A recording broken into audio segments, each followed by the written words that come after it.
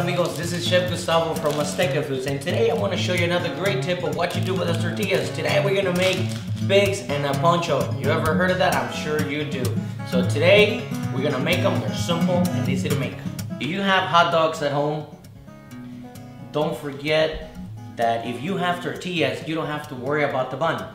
So forget about the hot dog buns. When they get them boring already. So we have the tortillas. You place one and you counter it flat. You put the hot dog, put some cheese in there, as much cheese as you want. I like a little cheesy, so.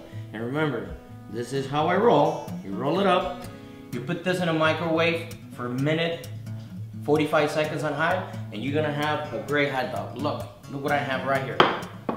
I place these in the microwave for 45 seconds, and this is how they come out. Or, if you wanna go a little local like me, you can grab your hot dog, put a little pepperoncinis in there or jalapenos, whatever you have handy. And look at this.